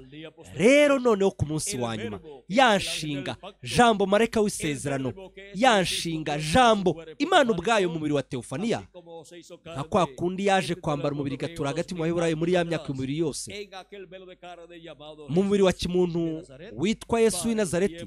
Ni nako muri kino gihe cyerezo yongeye kugaruka yambaye umubiri wa kimuntu, kandi azasohoza umurimo ugenewe kino gihe cyerezo. kandi hazagaragara umubiri w'umuntu, intumwa, mesaje, umuhanuzi, intumwa, afite ikimenyetso cy'Imana ihoraho. Ikimenyetso cy'Imana ihoraho ni umwuka wera, marayika w'isezerano. Kandi muri icyo gikoresho cy'Imana, muri we niho Imana izaba irimo yigaragariza, imenyekanisha bino bintu byose bikwiye kubaho vuba muri kino gihe cy'iherezo. Nimutega amatwi ibyanditse mu Byahishuwe 4 guhera ku murongo wa mbere uko havuga. Uwo ni Kristo avuga ati, zamukuze hano, avuga n'ijwi rikomeye ry'impanda, avuga ati, zamukuze hano nkwereke ibintu bikwiriye kuzabaho hanyuma y'ibyo. Ni ukuvuga ngo nzakwereka ibintu bizabaho nyuma y'ibi byose byabereye mu bisekuru birindwi by'itorero ry'abanyamahanga. None se nihe azabitwerekera ibintu bikwiye kubaho ku munsi wa nyuma? Dore naha hejuru mu gisekuru cy'ubiri komeza imfuruka. Aha niho Kristo, marayika w'isezerano, marayika w'Uwiteka, niho azaba arimo yigaragariza ari mu mubiri wa kimuntu, muri marayika mesaje, intumwa ye, kandi ari muri marayika mesaje we, niho azaba arimo atubwirira bino bintu byose bikwiye kubaho vuba bidatinze. Niyo mpamvu Yohana umwigishwa yashatse kuramya uyu marayika wa Yesu Kristo, kubera ko yabonye Yesu Kristo mu mwuka wera arimo yigaragariza muri marayika mesaje, intumwa ye, arimo amenyekanisha bino bintu byose, abimenyesha itorero rye. Noneho tugiye kumva ibivugwa n'intego zo kuza kwa kabiri kwa Kristo, avuga kuri uyu marayika mesaje, intumwa y'umwami Yesu Kristo. Arabivuga ku rupapuro rwa 301 na 302, 301 na 302 mu gitabo cy'ibimenyetso birindwi. Turabibwirwa n'intego zo kuza kwa kabiri kwa Kristo. Revera William Branham avuga ati, mumenye neza uburyo cyagiye Imana yari igiye kubatura abantu babayeho mbere y'umwuzure. Yatumye ikizu. Mwibuke yuko ikizu gishushanya umuhanuzi, kandi mu gihe havuzwe ngo yatumye ikizu, aha yarimo atubwira kuri Nowa, kuko niwe wabaye umuhanuzi wo mu gihe cyangwa se dispensation y'ubutegetsi bwa muntu. Imana yagiye ituma abahanuzi benshi hano ku isi hagati mu ishyanga ryayo, ariko Imana gusa igira abahanuzi 7 gusa bakuru, cyangwa se abahanuzi ba dispensation. Adamu ni uwa mbere, Seti ni uwa kabiri, Nowa ni uwa gatatu, Aburahamu ni uwa kane, Mose ni uwa gatanu, Yesu ni uwa gatandatu, naho marayika w'umwami Yesu Kristo niwe wa karindwi. Rero mu gihe yatumye, cyangwa se mu gihe yatumye buri wese muri abo bahanuzi, yabaga amutumye mu gihe ubwo dispensation, cyangwa se igihe kigari runaka, mu gihe cyabaga kigeze ku iherezo, ndetse icyo gihe akaba ari nabwo ikindi gihe kigari gishya cyabaga kirimo kibisikana n'icyo kirangiye, maze bigasobekerana mu gihe habaga harimo harangira icyo gihe kigari kimwe. Iteka ryose haba hariho ugusobekerana cyangwa se ukubisikana kw'amadispensation cyangwa se ibihe bigari. Rero uyu marayika, iyi ntumwa y'umwami Yesu Kristo, ni umuhanuzi w'igihe kigari, umuhanuzi wa dispensation. Niyo mpamvu Yohana inshuro 2 zose yashatse kuramya marayika wa Yesu Kristo, nuko yarabonye Yesu Kristo, marayika w'isezerano, arimo yigaragariza muri uwo mubiri wa kimuntu. Reka dukomeze dusome ibivugwa na Revera William Branham, agira ati, ese ntimwemera yuko, ahanga aravuga ati, igihe yagennye kubatura Isirayeli, nabwo yatumye ikizu, nuvuga ngo uwo ni Mose, abatura ishyanga ry'Abaheburayo ari muri Mose. Ntimwemera yuko igihe Yohana yari ku kirwa cya Patimo, ubutumwa bwari butunganye kugeza ubwo butigeze buhabwa n'umumarayika? Rero marayika ni intumwa mesaje. Ariko se mwari muzi yuko uyu marayika mesaje, uyu mesaje noneho yari umuhanuzi? Uyu marayika w'umwami Yesu Kristo mwamuzi ko yari umuhanuzi? Murabyizera? Reka tuze tubigerageze. Reka dusome mu Byahishuwe 22:9, twumve neza niba yari ikizu koko.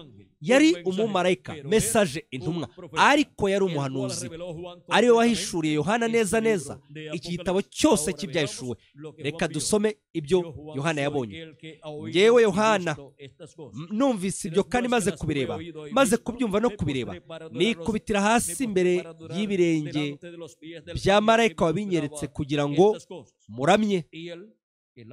ariko uwo marayika arambwira ati reka wibikora, nta muhanuzi w'ukuri n'umwe wakwemera ko bamuramya cyangwa se intumwa ngo bayiramye ntiyabyemera, kuko ndi imbata mugenzi wawe, ni ukuvuga ngo nawe ni mugenzi we bahuje umurimo, ndetse ndi mugenzi wa bene so b'abahanuzi n'abitondera amagambo y'iki gitabo.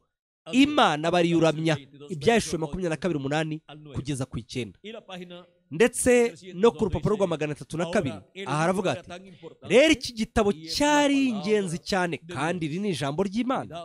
Icyitondera, iyi ijambo ry'Imana rihishuwe rigomba kuzanirwa umuhanuzi, kubera ko we gusa niwe ijambo ry'Imana rishyikaho. N'ubundi ibyanditse muri Amosi igice cya 3:7 aravuga ngo nta na kimwe umwami w'Iteka Yehova azigera akora atabanje guhishura ayo mabanga ye abagaragu be, imbata ze, abahanuzi. Imana yagiye ituma abahanuzi muri buri gisekuru ndetse no muri buri disipansasiyo cyangwa se muri buri gihe kigari, kandi umuhanuzi Imana yatumye uwo nguwo niwe Imana ihishurira ijambo ryayo, nawe akaba ari we urimenyesha abantu b'Imana. Iyo niyo gahunda y'imikorere y'Imana. Hanze y'iyo mikorere abantu bazaba bavangiwe gusa, abari hanze y'iyo nzira y'Imana. Habaho ibihembwe bitandukanye muri gahunda y'Imana, kandi buri muntu wese aba akwiye gusobanukirwa igihembwe runaka muri gahunda y'Imana yisanzemo, kubera ko buri muntu wese agomba kuba muri gahunda y'Imana ijyanye n'igihe, kijyanye n'igihe arimo ari muzima.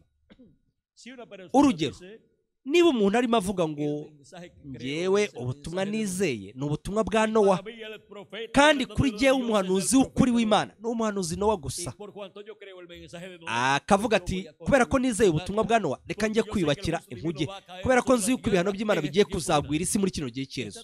Uwo yaba arimo agerageza kuba mu butumwa ariko bwabaye ubwo abantu babayeho mbere y'umwuzure, uwo yaba yarasubiye inyuma bikomeye cyane. Rero murimo murumva uburyo ariko bijya bimera muri buri gihe.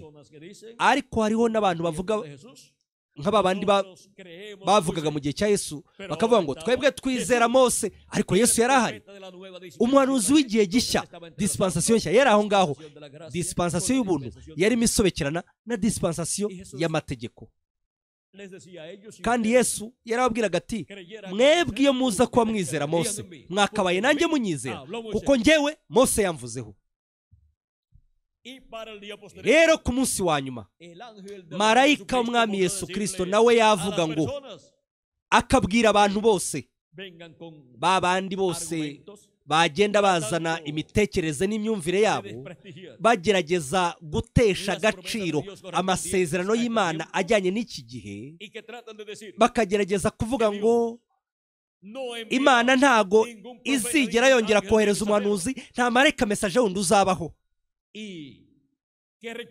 Abo ngabo kandi barangiza bakavuga ko bizera Yesu Kristo, ariko barangiza bakavuga ko batakwizera marayika message wari wese w'Imana yatuma. Marayika w'umwami Yesu Kristo abo ngabo yababwira ngo iyaba mwari mwizeye Yesu koko nanjye mwari kunyizera, kubera yuko Yesu yamvuzeho. None se Yesu nihe yavuze kuri marayika w'umwami Yesu Kristo?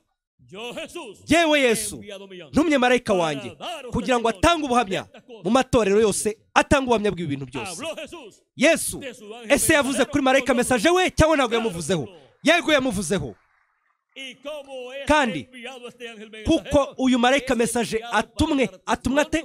Atumwe ngo atange ubuhamya bw'ibintu byose bikwiye kuba vuba bidatinze. Ni ukuvuga ngo buri muntu wese wifuza gusobanukirwa ibintu bigomba kubaho muri kino gihe cyerezo, akabyizera bishingiye ku buhanuzi bwa Bibiliya buvuga kuri uyu munsi wa nyuma, uwo nguwo agomba kwakira marayika w'umwami Yesu Kristo, akizera ndetse ubutumwa bwe. Uko niko azahera ko akingurirwe gusobanukirwa, asobanukirwe ibintu byose bikwiye kubaho muri kino gihe cyerezo.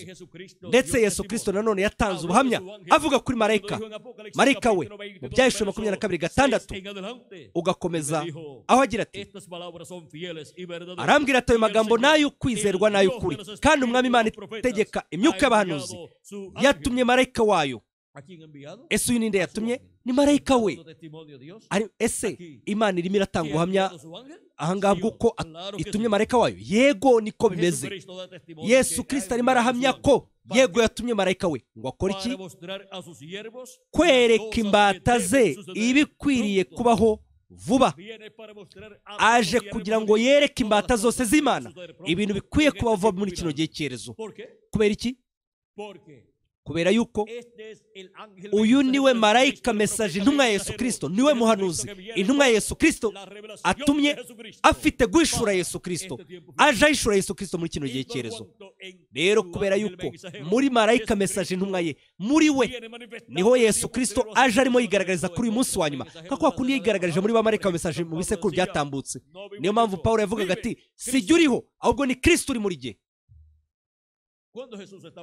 Igihe Yesu yari ari ku isi bakamubwira ngo twereke data biraba bihagije, Yesu akababwira ngo mwebwe Filipo, ntiwemera yuko data ari muri njye nanjye nkaba ndi muri data? Ahangaha Pawulo yavuze ngo Kristo yari he? Yari muri we. Rero muri buri mesaje, muri buri ntumwa yose, Kristo yabaga ari we umurimo, arimo avugisha ishyanga rye, ahamagara akusanyiriza hamwe intore ze. Rero ku munsi wa nyuma marayika w'umwami Yesu Kristo nawe yabwira abantu ati Kristo ari muri we. Kandi mu yandi magambo, Kristo azaba arimo avugira muri marayika mesaje, intumwa ye, arimo ahishurira ishyanga rye bino bintu byose bikwiye kubaho vuba bidatinze. Kandi Kristo azaba yashyize mu mutima no ku minwa ya marayika mesaje we ibintu byose bikwiye kubaho vuba bidatinze. Kandi marayika mesaje we azaba arimo abibwira nawe itorero ry'umwami Yesu Kristo. Uko niko azaba arimo ahishura ubwiru bwose bugenewe kino gihe cyerezo, kugira ngo itorero rya Yesu Kristo ribone kubisobanukirwa byose, maze ritegurirwe guhindurwa muri kino gihe cyerezo. Murumva yuko ibyo ntabwo ari ibintu byo kujya mu ntambara no kurwana, nka kwa kundi abantu bajya bagaragara mu madini bameze mu mateka yose y'ibiremwa abantu. Hagiye habamo intambara zigiye zitandukanye mu bihembwe bitandukanye n'ibihe bitandukanye. Ibyo byo ntabwo ariko bimeze, ahubwo iyo ni gahunda y'Imana, nk'uko yagiye inabaho mu bindi bihe bitandukanye, mu bahanuzi batandukanye b'isezerano rya kera, nk'uko byagenze no mu minsi ya Yesu, mu minsi y'abigishwa, no mu gihe cy'abamarayika ba mesaje b'umwami Yesu Kristo uko ari barindwi. Ni nako bimeze mu gisekuru cy'uwera ikomeza ivuga muri gahunda Yesu Kristo afitanye na marayika mesaje, intumwa ye. Jyewe Yesu ntumye marayika wanjye ngo akore iki? Atanga ubuhamya bw'ibintu byose mu matorero yose. Aje aziye amatorero yose, aje afite ubutumwa bwa bose, arimo amenyekanisha ibi bintu byose bikwiye kubaho vuba bidatinze muri kino gihe cyerezo. Kandi we azakunda abantu bose atitaye ngo nabo muri he dini, kandi ubutumwa bwe buzaba bugenewe ibiremwa abantu bose, hatitawe ngo n'uwo muri he dini. Nta n'icyo bivuze ngo umuntu ntagira n'idini, azaba aziye n'uwo nguwo nawe. Rero uyu yatumwe na Yesu Kristo ngo atange ubuhamya bw'ibintu byose bikwiye kuba vuba bidatinze muri kino gihe cyerezo, kugira ngo bityo twese tubone gusobanukirwa, tumenye icyo muri kino gihe cyerezo ikizaba kirimo kiba hashingiwe ku buhanuzi bwanditse muri Bibiliya bugenewe uyu munsi wa nyuma. Rero twamaze kumva uburyo uyu ari marayika w'umwami Yesu Kristo, uyu niwe utumwe na Yesu Kristo, kandi aje afite ikimenyetso cy'Imana nzima, ni ukuvuga ngo aje afite umwuka wera. Kandi umurimo azaba arimo akora, umurimo uzaba urimo ukorwa n'uyu marayika w'umwami Yesu Kristo, ntabwo ari umurimo wa kimuntu, ahubwo uzaba ari umurimo urimo ukorwa n'umwuka wera ku munsi wa nyuma. Kandi azaza arimo avuge asizwe n'umwuka wera. Amagambo ye yose azaba ari amagambo y'umwuka wera, agenewe abana b'abahungu n'abakobwa b'Imana, ndetse agenewe n'ibiremwa abantu bariho kuri uyu mubumbe w'isi. Uyu marayika w'umwami Yesu Kristo rero aje arimo ahishura Yesu Kristo, nka kwa kundi Yesu Kristo nawe yaje arimo ahishura data mu myaka 2000 yatambutse. mu yandi magambo rero, nk'uko data yavugaga avugira muri Yesu Kristo, nk'uko Pawulo abitubwira mu rwandiko yandikiye Abaheburayo igice cya mbere umurongo wa mbere kugeza ku wa kabiri, havuga ati: kera Imana yavuganiye na ba sogokuruza mu kanwa k'abahanuzi mu bihe byinshi no mu buryo bwinshi. Ese Imana yavuze ite? Iri mu bahanuzi.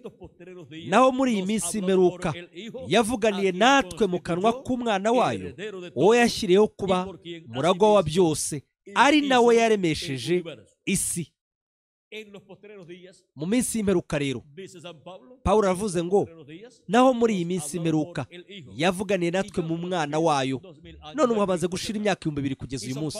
None se Pawulo aho arimo avuga ko irya minsi igihe Imana yavugiraga muri Yesu Kristo, aho avuga ko yari iminsi y'imperuka, Pawulo yaba yari yibeshye mu kuvuga ko irya yari iminsi y'imperuka? None ubu ngubu hakaba hamaze gushira imyaka 2000, na n'ubu tukaba tukiyirimo.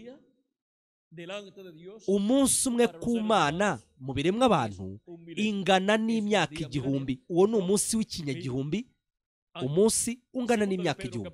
Petero wa 2:3-8 haratubwira, Petero ari ubivuga, reka tuze tubyumve, twumve icyo avuga ku birebana n'ibyo ngibyo. Ariko bakundwa, iri jambo rimwe ntirikabasobe, nuvuga ngo iki ni ikintu tutagomba kurenza amaso, yuko ku Mwami Imana umunsi umwe ari nk'imyaka 1000 n'imyaka 1000 ari nk'umunsi umwe. Umuhanuzi Mose nawe abivuga muri Zaburi ya 90 ku murongo wa 4, aho atanga ubuhamya bw'uko kuri nawe. Rero umunsi umwe ku Mwami mu biremwa abantu ungana n'imyaka 1000. Rero mu gihe atubwiye ibyanditswe bikatubwira ku minsi y'imperuka, tuba turimo tubwirwa ibinyagihumbi bya nyuma. Iyo ni iminsi ku Mana, iminsi y'imperuka ku Mana, ariko mu biremwa abantu ni ibinyagihumbi bisoza. Cyagiye Yesu yari afite imyaka iri hagati y'4 n'7, hatangiye ikinyagihumbi cya 5. Mu yandi magambo, hatangiye iminsi y'imperuka. Niyo mpamvu Pawulo yashoboye kuvuga ko Imana yavugiye mu mwana wayo mu minsi y'imperuka, kandi na n'ubu turacyari mu minsi y'imperuka. None se ni uwuhe munsi mu minsi y'imperuka noneho twebwe turimo uyu munsi wa none? Twebwe ubu niba twongeye kuri kalendari y'imyaka y'ubukererwa ifite, ubu turi ku munsi w'imperuka mu maso y'Imana, aricyo kinyagihumbi cya 7 mu biremwa abantu. Kandi kuri kalendari nubwo tutakongeraho imyaka y'ubukererwa ifite, kuko ubu ngubu harabura gusa imyaka 2 n'igice, cyangwa se umwaka, cyangwa se umwaka n'igice, hakabona gutangira ikinyagihumbi cya 7 harangiye ikinyagihumbi cya 6, kugira ngo bityo mu biremwa abantu hatangire ikinyagihumbi cya 3 muri bya binyagihumbi 3 bya nyuma, ariwo munsi w'imperuka ku Mana. Ku munsi wa nyuma rero, ariko ku Mana, nibwo Kristo yavuze ko nanjye nzabazura ku munsi w'imperuka, aho yarimo avuga ku bamwizera, ba bandi bazabaho hano ku isi, ariko nyuma yaho imibiri ifatika ikaza gupfa. Rero kubera yuko kuzuka kw'abapfuye mbere aribyo bizabanza kubaho, nyuma hagakurikiraho guhindurwa kwacu, kubera ko kuzurwa kw'abapfuye muri Kristo bizaba ku munsi wa nyuma, nuvuga mu kinyagihumbi cya 7, nuko rero guhindurwa kwacu natwe nabyo nibyo ku munsi w'imperuka. None se bizaba kuhe munsi cyangwa se uhe mwaka wo ku munsi wa nyuma? Dutegereze bibe, noneho nibwo tuzamenya ngo bizaba ryari. Ariko mbere y'uko biba, intore zizahamagarwa, zibanze zihamagarwe, zikusanyirizwe hamwe muri kino gihe cy'erezo, bikozwe n'ijwi rikomeye ry'impanda. Rero hakomeje guhamagarwa bakusanyirizwa hamwe intore zose muri kino gihe cy'erezo nk'intore z'Imana. Noneho nihuzura umubare, abapfuye muri Kristo bazazurwa bari mu mibiri iteka ryose, natwe abariho turazima duhere ko duhindurwe. Tuzamara hano ku isi iminsi iri hagati ya 30 na 40. Icyo gihe Imana izakora, isoze kwigaragaza kwayo mu mwuzuro wayo, yigaragariza muri buri wese muri twebwe, ndetse iri muri twebwe twese. Abaheburayo nibwo bazabona uko kwigaragaza. Abaheburayo rero bazahera ko bakanguke maze bavuge bati, ariko se ibikora ibyo twebwe twari dutegereje. Aho niho hazakinguka amahirwe y'abaheburayo, kubera ko ibyo bizaba muri iyo minsi iri hagati ya 30 na 40. Nyuma duhere ko tujyane na Kristo mu birori by'ubukwe bw'umwana w'intama mu ijuru. Nyuma yaho Imana izatangira gukorana, ikomeze gukorana n'ishyanga ry'abaheburayo. Rero twumvise uburyo hariho gahunda y'Imana igenewe kino gihe cy'iherezo, kandi iyi gahunda y'Imana yose yari izingiye mu bwiru bw'ikimenyetso cya 7. Gahunda y'Imana yose ikubiye mu bukozi bwa marayika w'umwami Yesu Kristo, ari buje ahishura Yesu Kristo muri kino gihe cy'iherezo. Kubera ko nk'uko Kristo yari ari muri Pawulo, kuko yaravuze ati, sijya uriho ahubwo ni Kristo uri muri jye. None ubu ngubu nabwo Kristo yakomeje kugenda yigaragariza muri buri marayika mesaje ntumwa. Ku munsi wa nyuma azaba arimo yigaragariza muri marayika mesaje ntumwa ye, arimo asoza gahunda y'Imana ijyanye n'iki gihe cy'iherezo. Guhishurwa kwa Yesu Kristo kuje gute? Ari muri marayika wa Yesu Kristo, kandi muri marayika w'umwami Yesu Kristo niho Kristo aje arimo amenyekanisha bino bintu byose bikwiye kuba vuba bidatinze. Uyu niwe marayika uje afite guhishurwa kwa Yesu Kristo. Kristo azaba murimo, amwihishemo, anamwihishuriramo muri kino gihe cy'iherezo. Rero nk'uko data yavugiye mu mwana we mu myaka 2000 itambutse, Yesu Kristo nawe azavugira muri marayika mesaje muri kino gihe cy'iherezo. Uko ni nka kwa kundi yagiye avugira muri ba marayika ba mesaje uko ari 7 mu bisekuru 7 by'itorero ry'abanyamahanga.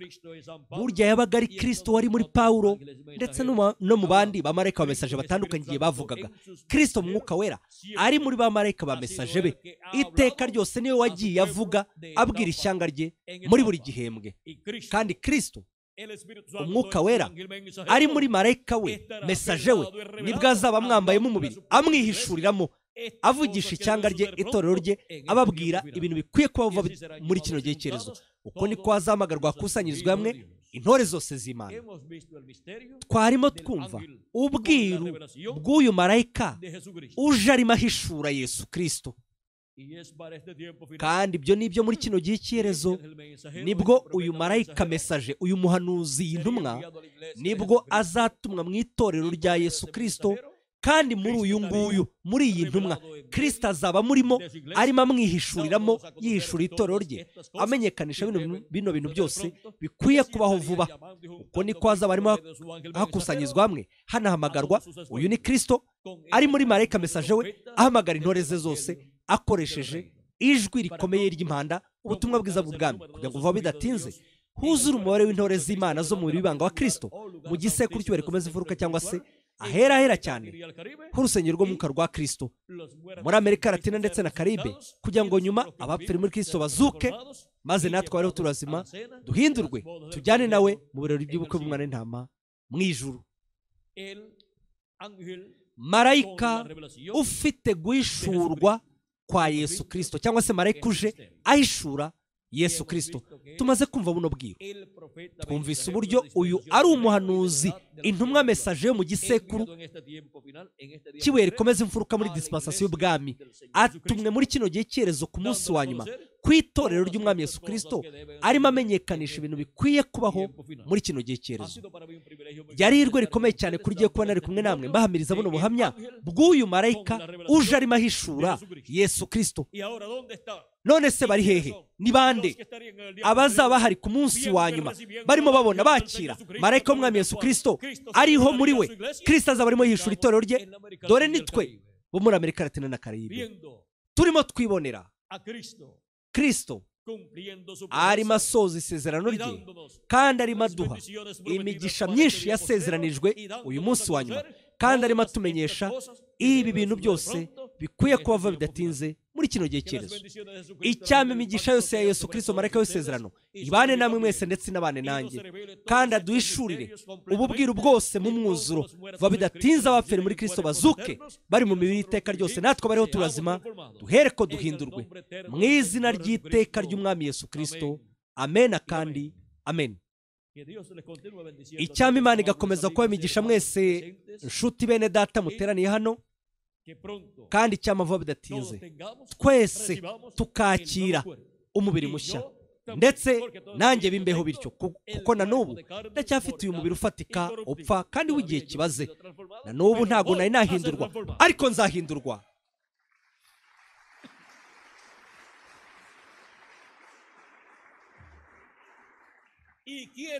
Ese abandi bazahindurwa ni bande? Namwe mwese nuko. Kandi iyo niyo adoption, guhindurwa kw'abana b'Imana, abahungu n'abakobwa b'Imana. Adoption, gucungurwa k'umubiri, ariko guhindurwa, ubwo nibwo twese tuzagira umubiri umeze kimwe n'umubiri wawo ubwiza wa Yesu Kristo. Ni byiza rero, Imana ikomeze ibahe imigisha mwese kandi Imana ibarinde. Reka nsabe Revera Miguel Bamdazi Marina atambuka zangaha, ndetse na Tirizo na Benji niba bafite indirimbo runaka, kugira ngo bityo nabo babashe kutugezaho ibyo bafite badufitiye kandi byaturutse ku Mana. Reka twakira ahangaha. Dore ahangaha turi kumwe na Tirizo, ndetse hamwe na Yosefu Benyamini, kugira ngo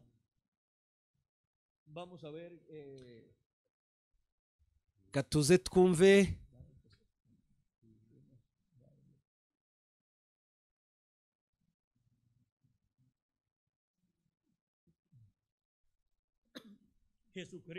Yesu Kristo aracyari wa wundi mu bihe byatambutse, uyu munsi n'iteka ryose. Niba rero yaravugiye muri ba marayika wa mesaje be mu bisekuru birindwi by'itorero ry'abanyamahanga, ku munsi wa nyuma nabwo yagombaga kuba arimo atuvugisha ari muri marayika mesaje, intumwa ye. Yesu Kristo ni wa wundi ntahinduka, yaba mu bihe byatambutse, uyu munsi n'iteka ryose. Isomo ryacu rero muri uyu mwanya twarimo twumva ryari iri ngiri, ryari rivuga kuri marayika. Twarimo tuvuga kuri marayika. Marayika wuhe? Marayika w'umwami Yesu Kristo, marayika uje afite guhishurwa kwa Yesu Kristo, marayika wa Yesu.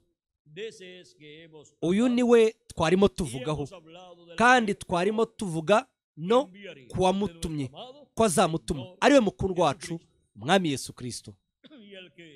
Kandi uwakiriye uwatumwe aba yakiriye nde? Aba yakiriye n'uwamutumye. Urukundo rwa Kristo, urukundo rw'Imana rurakomeye cyane, rurakomeye kuri mwebwe mwese, ndetse no kuri jyewe nanjye. Kandi muri gahunda we yateganyije akayigena isi itararemwa, nk'uko mwabyumvise, muri iyo gahunda hari handitswemo n'urukundo rw'Imana, urukundo rwa kimana. Rero hashingiwe kuri iyo gahunda y'urukundo rw'Imana, kandi ariyo gahunda yateguye isi itararemwa, aho niho atubwira agira ati, nk'uko Imana yakunze abari mu isi, byatumye itanga umwana wayo w'ikinege, kugira ngo umwizera wese atarimbuka, ahubwo ahabwe ubugingo bw'iteka ryose. Kandi gahunda ye yose ni gahunda y'urukundo rw'Imana, igaragazwa ku bw'ineza yanyu ndetse nanjye ubwanjye. Mana, urukundo rwawe rurakomeye. Uko niko twese twavuga, kandi tukabivuga bivuye mu ndiba y'ubugingo bwacu. Mana, urukundo rwawe rurakomeye.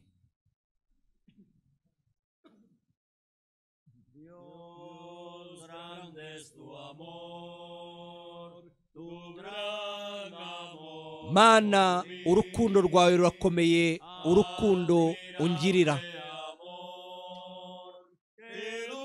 Urukundo rwawe rw'igitangaza kandi rutazigera rugira iherezo. Ni urukundo rwera kandi urukundo rwa kimana, ndetse n'urukundo rugari kurenza uburebure bw'inyanja. Kandi urwo rukundo ni rurerure kurenza uburebure bw'amajuru. Urukundo ungirira.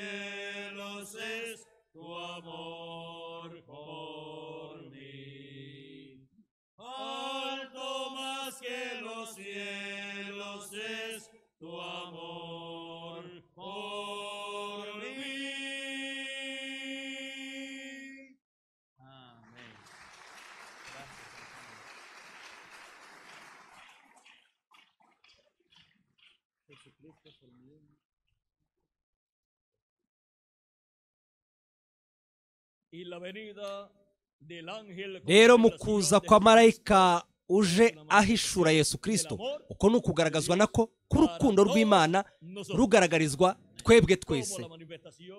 Nka kwa kundi habayeho kugaragazwa kw'abatumwe na Yesu Kristo byagiye bibe ari iki? Ari ukugaragazwa k'urukundo rwa Yesu Kristo arugaragariza ibiremwa abantu bose, arugaragariza itorero rye urukundo rwe, arugaragariza abantu be ishyanga rye, arugaragariza Isirayeli yo mu ijuru, nk'uko nanone ari nako yarugaragarije ibiremwa abantu bose. Rero mu rukundo rwa Yesu Kristo adukunda twebwe, niko muri gahunda ye afitemo ko natwe tuzamera nka we, kandi natwe tugahinduka abantu bafite imibiri y'iteka ryose kandi imibiri ihawe ubwiza.